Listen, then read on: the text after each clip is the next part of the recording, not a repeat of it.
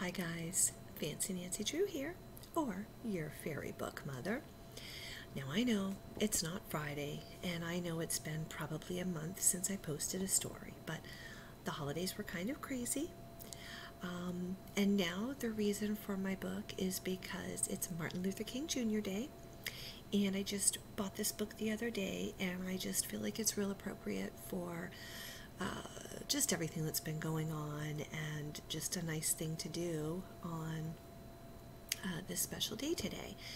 Now, I need you to know too that I didn't really buy this book for me, my kids, because we raised our children to love everybody, to treat everybody the same. I guess you could say we raised anti-racist babies.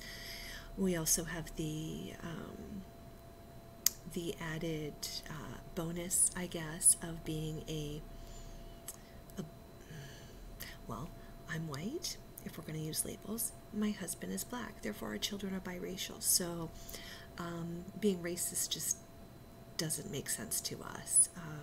It's not how we are, and it's not how we've raised our children. So when I showed this book to my eldest daughter, she immediately told me about her friend and how he doesn't like books like this because, quite frankly, we shouldn't have to have books to teach people this. I agree, absolutely. The problem is that not everybody is teaching their kids, and I've come to realize that sometimes people there are people who are just flat out racist, and then there are those who aren't. And then there's also this group of people who think that they're not racist, and they try real hard not to be, but without even realizing what they're doing, they make racial comments, or they just say and do things that are promoting racism. And unfortunately, if there are children in the home, they are teaching their children the same thing. Again, maybe not on purpose. But so I thought this book would be great for the parents because, first of all, there's a lot of things in this book that I'm not sure a kid will understand, and it's not going to be a fun kid's story, although the pictures are great. But I think parents really need to sit down and listen. And then there are a few questions at the end that I want to share with you, and I encourage you to take some time and go over some of these questions with your children. So here we go. Anti-racist baby. Anti-racist baby is bred, not born. Anti-racist baby is raised to make society transform.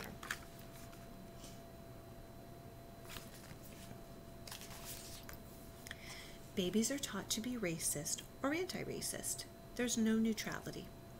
Take these 9 steps to make equity a reality.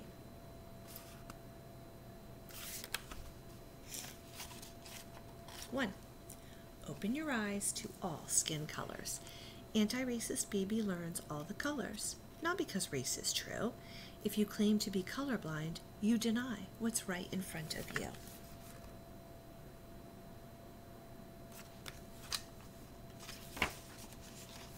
2, use your words to talk about race. No one will see racism if we only stay silent. If we don't name racism, it won't stop being so violent. 3, point at policies as the problem, not people. Some people get more, some get less, because policies don't always grant equal access.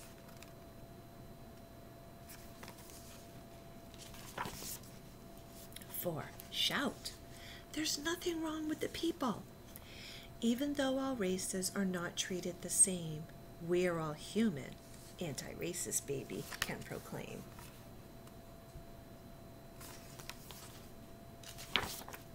5, celebrate all our differences. Anti-racist baby doesn't see certain groups as better or worse. Anti-racist baby loves a world that's truly diverse.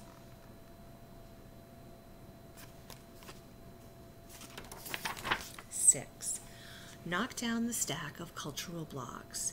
Antiracist Baby appreciates how groups speak, dance, and create as they choose. Antiracist Baby welcomes all groups, voicing their unique views.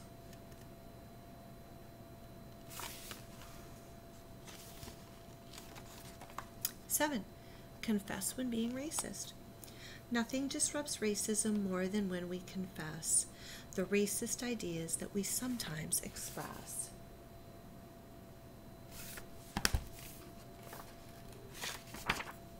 8, grow to be an anti-racist.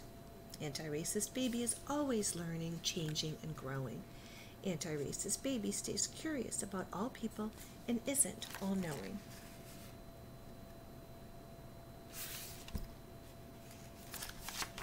And 9, believe we shall overcome racism. Anti-racist Baby is filled with the power to transcend, my friend, and doesn't judge a book by its cover, but reads until the end. Okay, so I hope that you learned some things from this little story, and I encourage you to ask these questions of your kids. Maybe have a discussion with your spouse, anybody that you think could benefit from this. I mean, I think we all could learn a little bit about treating each other better. Okay, so first question, ask your child, when you imagine a farmer, a teacher, or an astronaut, what do they look like? Ask your child to describe the people in their friend group and yours. Help children understand that racist policies are the problem, not people. Challenge the idea that all people are treated the same. Share your own experiences with racism. And remember to talk to your kids about how people aren't just racist or anti-racist, but rather how their actions can be racist or anti-racist. So I think that it could be both. But again, I said that while some people are outright racist and others aren't, I think there's a vast number of people who just don't realize that, again, they would tell you, well, I'm not racist, but they say and do things that are racist actions. So we just want to bring that to an end. We want the one race to be the human race. So I encourage you to have these real honest conversations with your family, and just love everybody. I hope that you're having a great Martin Luther King Jr. Day, and that you learned, maybe you took some time to learn who he was, what he did, how he fought to make the world a better place. And I just encourage you to find out what you can do to make a difference and just make this a happy planet that we all reside on together. Remember, if you like this, give me a thumbs up, and if you haven't subscribed already, be sure to do so.